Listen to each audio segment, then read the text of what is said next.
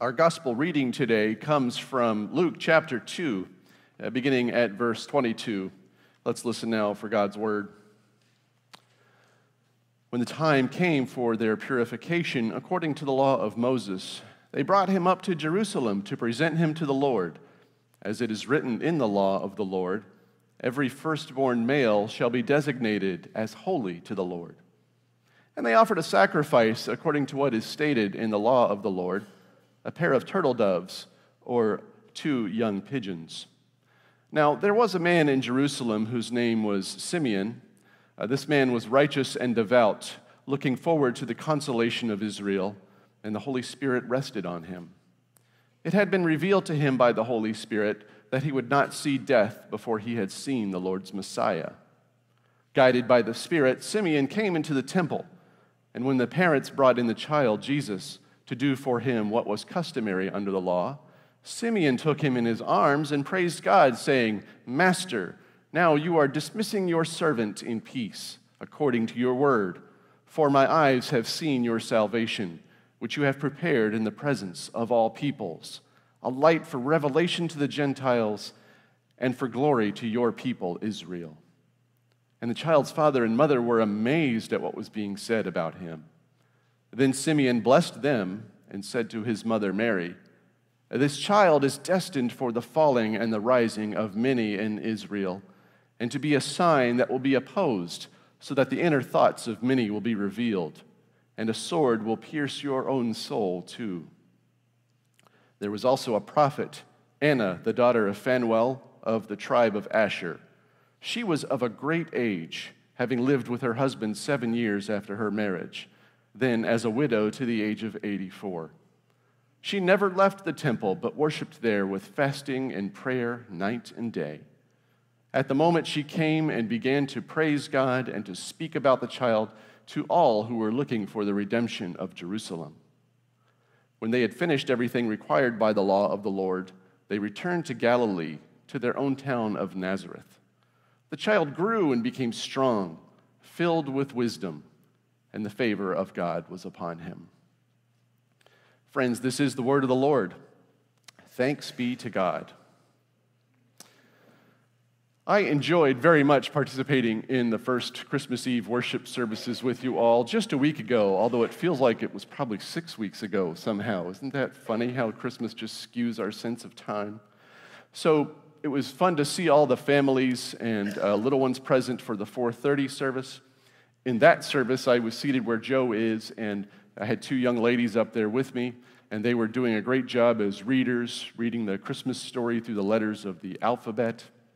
We enjoyed some special music from children as well as adults, and we heard the Christmas story, as we always do, and then we closed by singing Silent Night.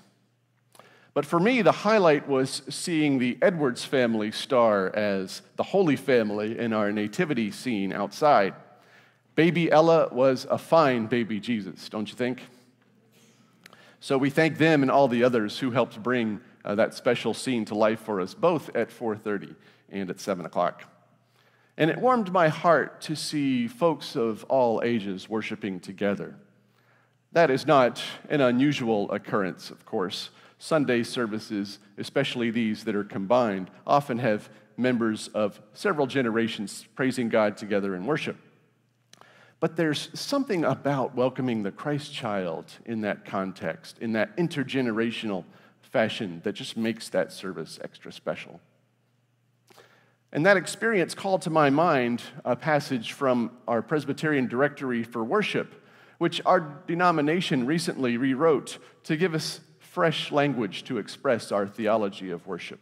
And it says this: "In Jesus Christ, the church is called to be a royal priesthood, giving glory to God in worship and devoting itself to God's service in the world. Worship is a collective activity of the people of God and an expression of our common life and ministry." Now, of course, it is a challenge to have that many generations involved in leading worship on a weekly basis, and even more so on a day like today when we're in this season of Christmas and a lot of folks are on holiday. And that's one reason we are only having one service today. after the busyness of last Sunday with one morning, 3 evening services, 750 people, as Joe mentioned, we're giving ourselves a bit of a break. I expect that Mary and Joseph felt rather fatigued too, 8 days after Jesus was born. Jesus was likely not always the docile baby that we find in our manger images, don't you think? I mean, if God was going to embrace the fullness of humanity, that would include everything that tries the patience of new parents, right? I know it's kind of weird to think of the Savior of the world, whose birth was announced by angels and who was venerated by wise men from the East, as having a dirty diaper, but there it is. So Mary and Joseph, 8 days later, were learning this reality too. Despite their weariness, however, they had a job to do. Now, I'm not referring to the general call of parenting, but to a specific task, and that was to present baby Jesus in the temple. A ritual that was prescribed by God in the law reminded the nation of Israel that He delivered them from Egypt. The Israelites brought their firstborn male children to be circumcised in observance of this deliverance as a symbol of their redemption from God. Now, the fact that they did this tells us that Mary and Joseph were observant Jews. They were faithful to the call of God on their lives. Knowing that Jesus was a special child, such observances would have had even greater importance for them, for they wanted to model faithful behavior to them, even in his youngest days, for surely he would have questions for them when he grew older. Now, as you all know, we have our own ritual in the church for presentation of children and adults to God, baptism. Of course, baptism, it's much more than a ritual of initiation. It is a sacrament, a sacred act observed by Jesus himself as an adult.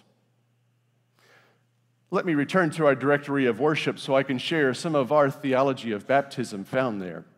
It says, like circumcision, a sign of God's gracious covenant with Israel, baptism is a sign of God's gracious covenant with the church. Both believers and their children are included in God's covenant love. The baptism of believers witnesses to the truth that God's gift of grace calls for our faithful response. The baptism of our young children witnesses to the truth that God claims people in love even before they are able to respond in faith. Most baptisms in our Presbyterian tradition are infant rather than adult, yet both are equally valid, both equally important in the life of the believer and the life of the family of faith called the church. And the church is equally responsible for nurturing the faith of both the infant and the adult baptized person. And what's more, infant and adult baptisms have an identical aspect that, as one of my favorite confessional statements says, in life and in death, we belong to God. I believe that Joseph and Mary, understood this sense of belonging to God on a deeper level than most Jews, thanks to the extraordinary events surrounding the pregnancy of Mary and the birth of Jesus. But just in case they needed a reminder, the Spirit has another gift for them 8 days later as they prepare to meet the priest and present baby Jesus to him. As if he were an NFL linebacker, a stranger interrupts the handoff, scoops up baby Jesus, hoisting him heavenward while praising God with this unusual song. Imagine if we were preparing to baptize an infant on this chancel. The parents are gathered around the font. The extended family is sitting near the front of the sanctuary. Paraments of white adorn the pulpit and the table. The parents are about to hand off the infant to Pastor Joe, when suddenly a fellow comes out of the sacristy and takes the baby in his arms. Even if we knew this interloper, it would be a bizarre, if not chaotic, scene. Now imagine that this same person begins to sing this song of praise and prophecy in the midst of the sacramental ceremony. Our Presbyterian sense of decency and order would crumble, wouldn't it? Now, as unlikely a scenario as that is for us, so it was for the folks in the temple that day. But Simeon's action was not the random rambling of some madman. Rather, it was the public revelation of the gift of prophecy that could only be conferred by the Holy Spirit. Luke tells us that Simeon was righteous and devout, and that the Spirit rested on him, and even sent him into the temple at just the right time so that he might find the salvation and light, the revelation and the glory that God promised him he would see before his death.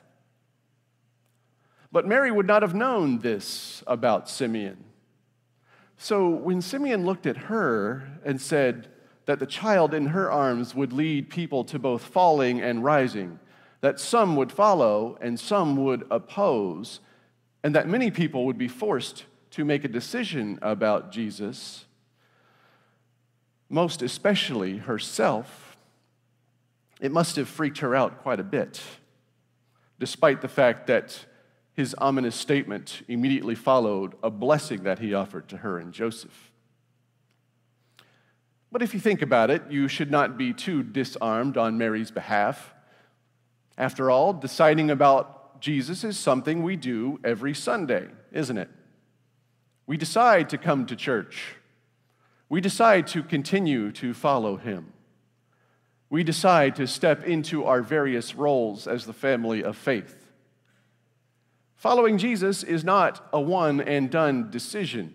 It is a constant discipline, like exercise, maintaining a good diet, getting enough sleep, all those New Year's resolutions that we'll make with vigor tonight and perhaps quickly forget in a week or so. But they are a vital component of our spiritual health, continuing to follow Jesus in all of these ways. And it's not just participating in worship. It's getting involved in the life of the church beyond the worship service. It's committing to Bible study, to mission service, to care for other faith family members, and all the other ways that the body of Christ stays spiritually fit. Mary and Joseph understood this fundamental aspect of obedience to God, as Luke tells us. And the confirming witness of this other servant of God, though disarming, would have a lifelong impact on the faith journey of Jesus' entire family. An interesting aspect of Luke's account of the life of Jesus in his gospel is that often we see these pairs of experiences of male and female characters. In this passage, he does so by telling us about Anna immediately after telling us about Simeon. Anna is specifically named a prophet, a rare occurrence in Scripture. And though Simeon is not labeled as old, Anna is of a great age, that is 84. Despite her age, she is fit enough to be constantly in the temple, night and day, fasting and praying all the while. She hears this great commotion from Simeon, and her prophet's instincts tell her to join him in praise, for she knows who this child is as well. So we have Anna, who we know is an old woman, Simeon, who we can reasonably assume is old on account of this promise that the Spirit made him, that he would not see the Messiah before death. And both of them are powerful witnesses in this story. I want to contrast their witness with a story I heard on the radio show Marketplace about the coming shortage of airline pilots. The mandatory retirement age for airline pilots is 65, and it's estimated that in the next 10 years, half of all pilots will be retiring from major airlines.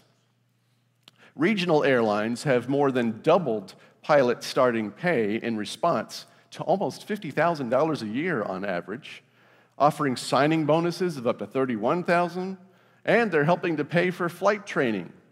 Any young people out there looking for a career, this might be something to consider.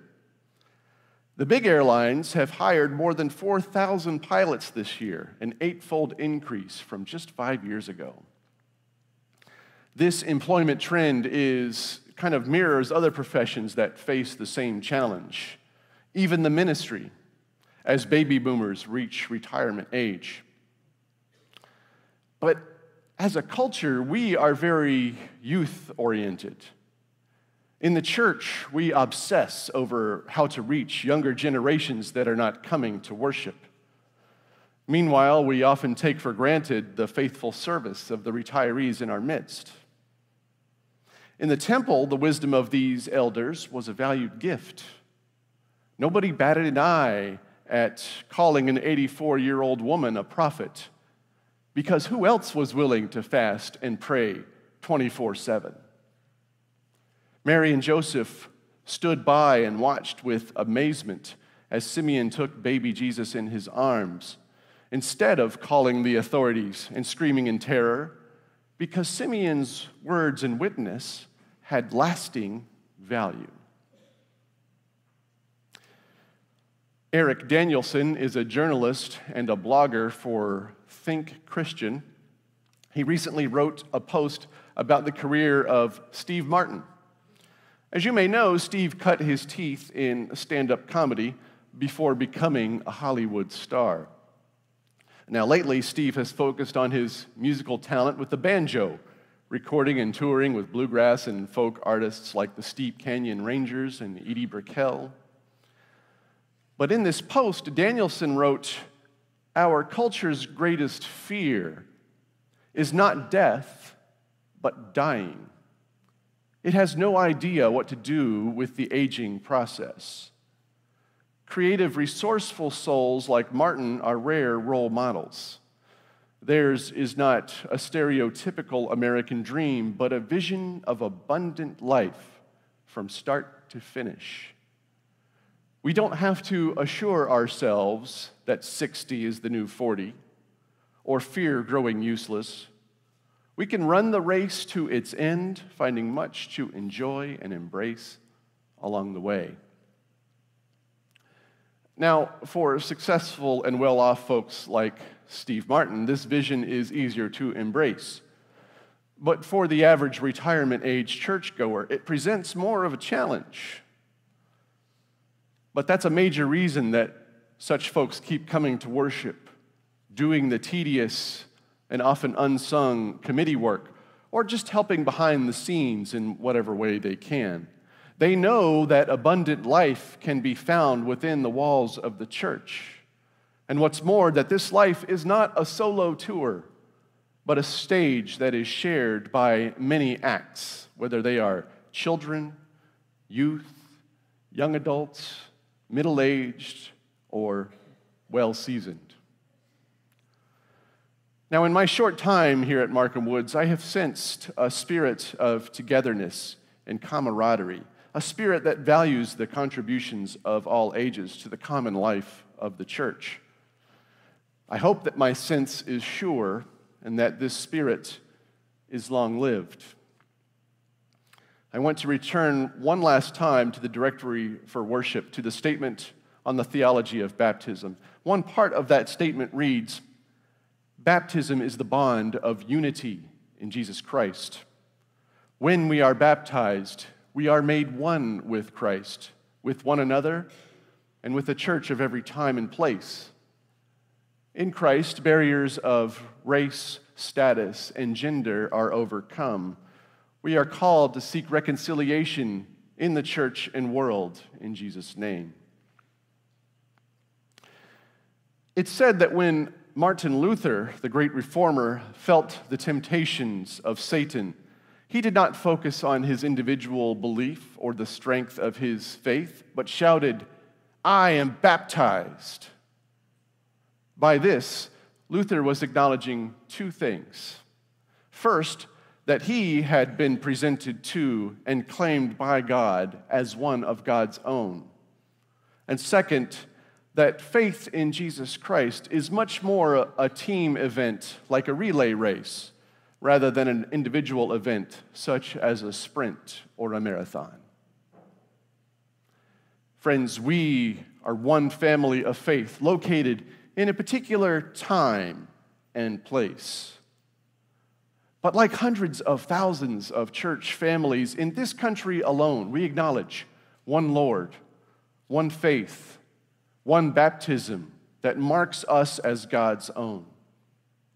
We all have gifts to share, and we are called to nurture each other in our collective faith journey, regardless of our station in life, so that together we can be the most authentic and effective witnesses to the gospel of Jesus Christ. I pray that in 2018 and in every year thereafter, we will continue to support each other in prayer and join in praise of our Lord, whose kingdom shall have no end. Amen.